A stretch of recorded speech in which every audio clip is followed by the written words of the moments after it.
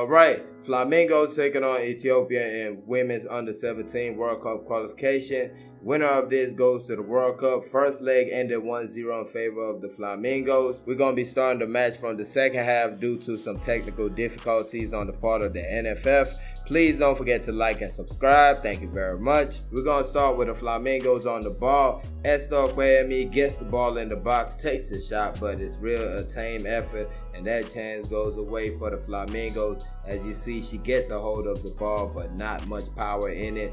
Again, Flamingos on the ball, and this time Abuja.Tje turns provider and gets it to Abuja Bello. She smacks the ball, but way over the bar, and the chance goes away. As you see, a good opportunity inside the box, but taken over the bar. This time, Daniels of Ethiopia hits the upright, beat Flamingo goalkeeper Faye Omilana hands down, but just could not beat the woodwork. Flamingos on the ball, and this time a slick touch from Abuja.Tje to Alvin Dazosu. She strikes it at goal, but right at the goalkeeper, and the chance goes away. 0-0 still the score. Flamingos this time lose the ball, and Kumanga Kasa is sent on her way. She gets past one defender, and right when she gets in the box, takes the shot, but her shot goes over the bar. Really, the Flamingos were there for the taking on that one.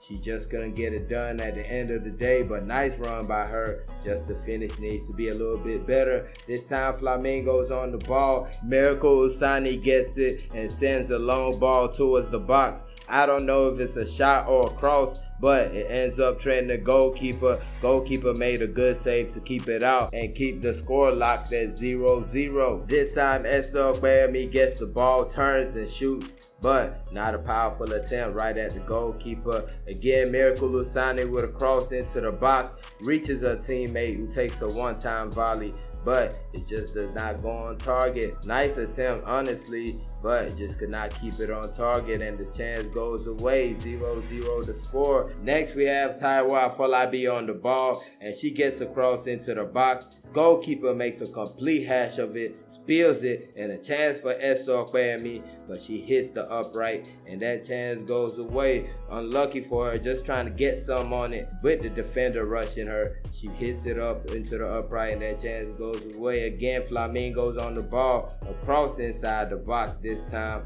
And the player really should be doing better. Taiwa Falabi with the header inside the box. As you see, the player got to the byline, nice cross in, just couldn't finish right there. This time Abuja Bello with a one-time pass to Bisola Mosaku. She makes her way close to the 6-yard box, but her attempt goes wide and that chance goes away. Abuja Bello again on the ball, and she gets it to Mosaku, who takes a shot, but is right at the goalkeeper, who makes a save, and the chance goes away. Good shot taken, but just not enough power in it. Again, Abuja Bello on the ball, and this time she finds Abuja.Tje, who takes a one-time strike at goal, but it was right at the goalkeeper, and the chance goes away. Still 0-0 the score. Nice strike inside the box by Esther, and that's how the match ended. 0-0. The Flamingos qualified for the World Cup 1-0 in aggregate, having won the first leg by a goal to nil. Congratulations, congratulations, congratulations. Please don't forget to like and subscribe. Thank y'all for watching.